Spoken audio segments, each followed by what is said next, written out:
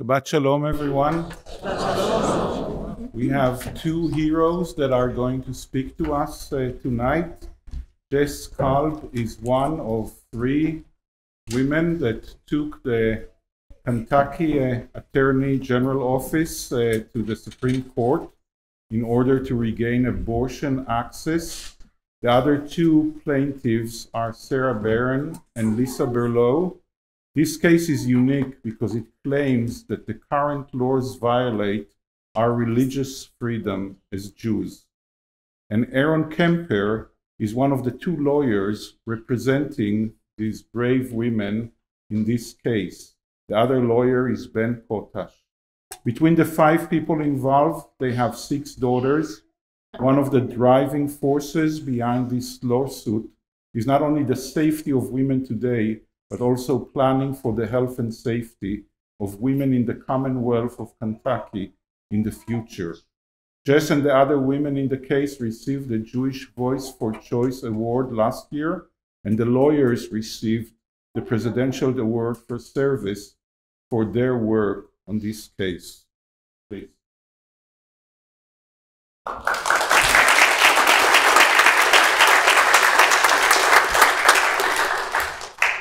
Shabbat Shalom, everyone.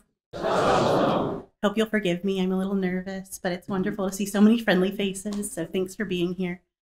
The temple has become a home to me. I work here Monday through Friday, and I've even found a home here on Sundays teaching Jewish cooking. A couple weeks ago, Rabbi David asked our 7th and 8th grade students what it meant to be open-minded. And one of the kids chimed up, wise beyond their years, and said, in order to be open-minded, you have to accept that you're not the smartest person about that topic. So I want to start this with some wisdom from my 7th graders and recognize that I am not the smartest person about reproductive rights in the state of Kentucky. I'm not going to stand up here and try to speak to the religious implications. I'll let Rabbi David do that. I'm not going to stand up here and try to speak to the legal ramifications of this case. Aaron can handle that load. But I'm going to go ahead and talk to you guys about what I've experienced as a woman in this state and what that's looked like for me. One thing you should know about my experience is when we started this case over a year ago, I got the same question, and I still get that question today. And the question is, why would someone like you, someone who wants to be a mom so badly, want to normalize legal abortions? It's a hard question to answer because there's not one answer. So I'll just tell you why I need access to abortion. I have PCOS, which is polycystic ovarian syndrome. The World Health Organization estimates about 13% of all women of childbearing age have PCOS. To put that in perspective, that's about 5 million people in the US alone. 5 million people with ovaries in the US have the same condition. PCOS is a hormonal condition. It does a lot of things within my body. Women with PCOS develop diabetes at a rate of about 50% before they turn 40. It will shorten my lifespan by an average of 15 years. And it has caused what they call subfertility. This means for me, I can get pregnant, but I can't stay pregnant without medical intervention. To find my daughter, the best daughter on the planet, it took years of fertility treatments, including IVF. The CDC estimates that 1 in 3 pregnancies will end in miscarriage. That's a really important, giant number. But for women like me, for those 5 million women that I just discussed, those odds stack a little differently. I have had one perfect, amazing pregnancy, resulting in that wonderful daughter that I just spoke about. I've also had at least 17 miscarriages. I say at least because at some point it started hurting too much to test and to count. That's important to know because of those 17 miscarriages that I know, that I counted, that I tested, I needed medical intervention for 5. I ended up at a doctor's office or the hospital 5 times, needing what the state of Kentucky would classify today as an abortion. So, without access to those abortions, what would my life have looked like? I would have been forced into an impossibly cruel, inhumane situation where I had 2 options. 3 if you count leaving our state, but 2 here in Kentucky. The first option would be to carry a fetus to term that I know I will never bring home, all the way to term. The other option would be to wait for my body to go completely septic and my organs to start shutting down. So I want to try something with you guys tonight, if you're willing and able, and if you can and are comfortable. If you've ever known or loved or do know someone who's ever had a miscarriage or needed an abortion, please stand.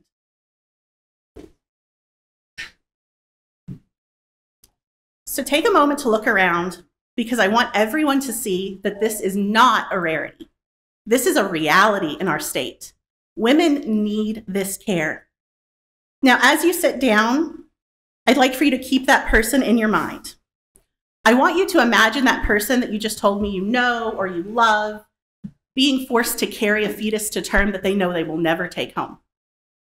I want you to imagine those moments in the grocery store and at work as that woman's body changes and it becomes completely apparent to everyone around her that she's having a baby, but she knows it'll never come home. Those well-meaning questions of, are you excited? Is it a boy or a girl? Imagine the emotional and the psychological impact of that situation. The other situation I outlined is waiting for your body to become septic. That's the other option in the cases like mine where there was a heartbeat, and I say that in quotes because it's an electrical impulse. There's no differentiated heart tissue. But if there is a heartbeat, I would be forced to wait for my body to go septic. If your body goes septic, it impacts your organs for the rest of your life. That impact includes and is not limited to becoming sterile after that instance, which means that a woman like me who's fought to have a child and wants to have another is forced with these options. Possibly lose fertility altogether, go sterile, watch my body grow and change, grieving the entire time, waiting for the inevitable to happen, or leave the state. And so many people say, well, you could do it. You could have a baby because you can go to Illinois if you needed assistance. I want you to imagine the saddest day of your life being separated from your entire support system, because that's what we're doing to women in Kentucky right now. But on a lighter note, as a Jew, my favorite thing about my religion is that we are all called to fix what is broken in our world. And so when this legislation changed, when Roe was overturned, Lisa and I got on the phone and figured out how we were going to try to do this. So now our case has stalled. Aaron will speak more to our case and to the specifics of that, but we've been in courts in waiting for over a year now. Our case is stalled. But I didn't want to leave you guys all just knowing that our case had stalled. I want you to know what you can do to help. There's real impact in the following ways. 1, be loud in quiet spaces. Have big, loud conversations with people who you think might be open-minded enough to realize they don't know everything about the intricacies of healthcare. Talk about it. Break that taboo. I know abortion is not something you want to talk about. As the poster child for abortion rights right now, I know this is a hard thing to talk about, but do it. Vote accordingly. Talk to people who you don't see eye to eye with. Help them understand why it's so important to vote accordingly. What I need from everyone sitting here tonight is to promise to say something at some point about this issue. To not just sit here and listen to me talk, but to speak yourself. It's important to bring more people's awareness to the intricacies, to the reality that not all abortions are about not having a baby. Way too often, they're about wanting a child. I would also really appreciate it if through your voting and through your efforts, you could correct this. Because unfortunately, the condition I have is genetic. That perfect daughter will probably struggle with the same thing. And I want this legislation corrected before she has to stand up here and speak for Repro Shabbat. Shabbat Shalom.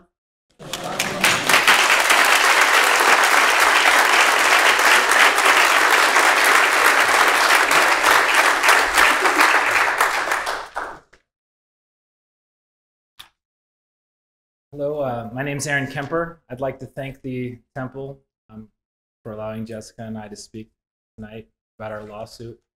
I'd like to thank the NCJW Oh, sorry. All right, it's too low. There we go. I'm a little bit taller. Okay. I'd like to thank the National Council for Jewish Women for helping us in this lawsuit. We met in August of 2022, Lisa, Jessica, and Sarah and I, and we filed in October. Thanks, Beth, with the NCJW, helped get us filed, Beth Solomon.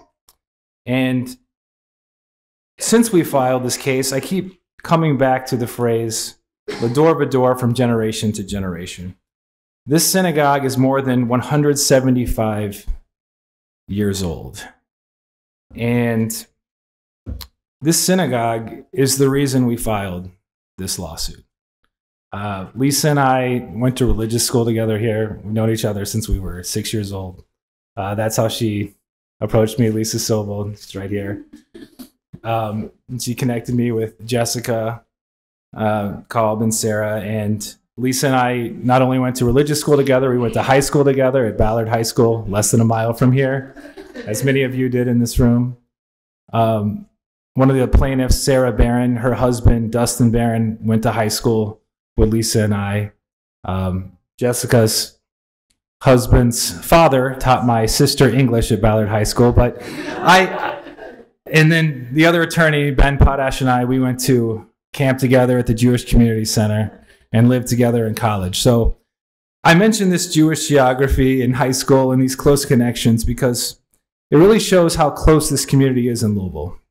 And I believe that closeness is why our lawsuit, unlike all the others filed across the country, we have named plaintiffs. Every other similar lawsuit was filed by an organization or anonymous plaintiffs. But here, they put their names on this lawsuit. Lisa Sobel, Jessica Kalb, Sarah Barron versus the Attorney General of Kentucky. The only ones in the country.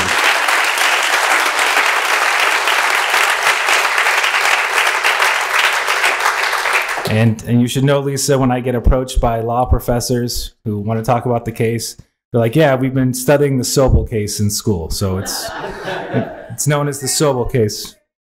Yes. And as Rabbi David mentioned, between Lisa, Sarah, Jessica, and myself, we have 6 daughters, ages 3 to 6. And we stand on the shoulders of our ancestors, and we want to pass on a better world for them, from generation to generation, L'dor v'dor. Now, I'll talk a little bit about the law. Jessica did a great job explaining it, the consequences. If you have more questions, you can see me afterwards. But Kentucky defines the moment of fertilization when a sperm and egg meet as a human being. And our lawsuit concerns all the consequences that can come from that. In particular, one issue is during IVF discarding embryos. If that's a human being, we fear that they will eventually prosecute the doctors, spouses, whoever, for discarding, maybe the mothers, for discarding these embryos. Another large issue with this law, as Jessica pointed out, is that there are no exceptions for fetal viability. A mother has to carry to term a fetus that will never become a baby. There are no exceptions for mental health. There is no exception for rape or incest. And these all violate Jewish law. Judaism has never defined life as beginning at conception.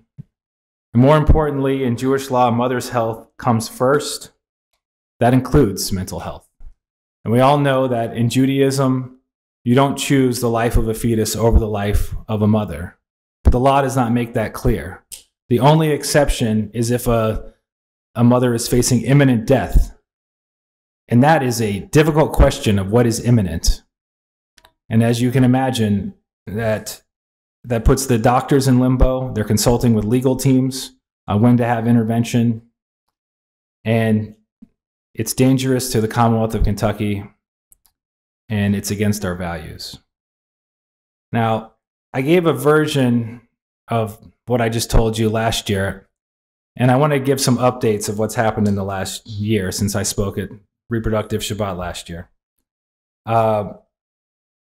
In April of last year, right before Pesach, We filed for summary judgment. The Attorney General's office filed for summary judgment. The briefs have been in judges' chambers since May.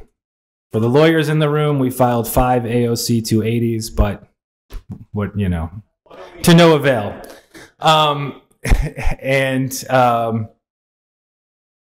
I wanted to talk about what's happened across the country, because last year I talked about our client's fear of prosecution. And while we don't know of prosecutions that's happened right now in Kentucky, there have been some high-profile prosecutions of states that have the same laws that we do. If anyone followed, in Texas, a woman named Kate Cox had a non-viable fetus. They went to the Texas Supreme Court, and they told her doctors they would prosecute if they removed that non-viable fetus. She had to leave the state. In Dayton, Ohio, there was an African-American woman named Brittany Watts who went to a hospital because her water broke early. The hospital deliberated for 2 days on whether or not they could terminate the pregnancy based upon Ohio's abortion laws. She eventually went home. While she was at home, she had a miscarriage while she was at home. She ended up hemorrhaging, going back to the hospital. And when she returned from the hospital the third time, she was prosecuted for desecration of a corpse because she had had a miscarriage in her bathroom. Now, when this case got a lot of attention, 1 month after charging her, they did not indict and the case was dismissed because it got a lot of attention. And that's why it's so important that those of you in this room become aware of everything that's going on. And we need you to be aware that the laws are in the books right now for Kentucky to prosecute when they want to. And there are 120 counties. We don't know everything that goes on in all 120 of these counties. They don't all make the news.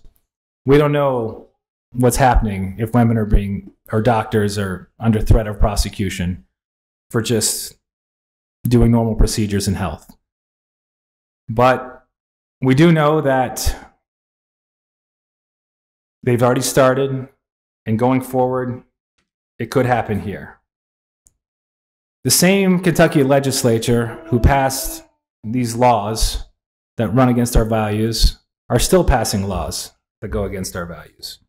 I'd like to draw attention to Senator Dr. Berg. She's here tonight. She can tell you more about some things that are happening. And Representative Daniel Grossberg, he's here tonight. These are 2 representatives who are part of our Jewish community, and they also represent the Commonwealth of Kentucky in Frankfort.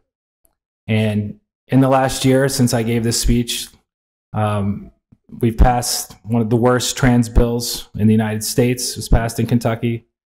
Recently, I know the House passed prayer in school, some Christian evangelists, and they want to, we know this is Christian prayer, and they're like, well, the non-Christians can pray silently, but we all know that that ostracizes other kids in the classroom. And I say all this because I want to encourage you to stay active, to be aware, because you all ultimately are what can change these archaic laws. I also would like to give mention to my wife, Shan Kemper. She's here, right there.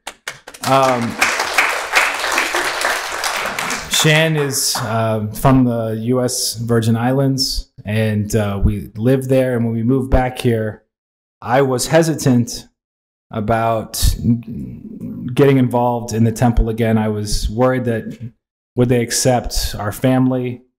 And she reached out to Rabbi David, and I'm very thankful that she did. And people have been very welcoming.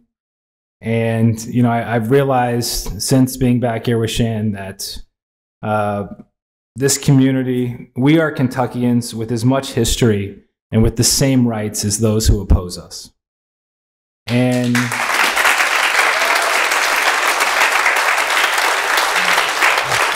as I said earlier, this synagogue's lasted 175 years, but it's been through a lot of buildings. There was a merger, and it's always changing. And, you know, my family and the way we look and who we are, we're showing a change towards the future. as are many of the other families in here. And I want this synagogue to last in this community for another 175 years. And while this lawsuit has been going for a year and a half and we've had no decisions, at this pace, it's probably going to last many, many years to come. But we won't stop, we will not give up, and we won't be deterred.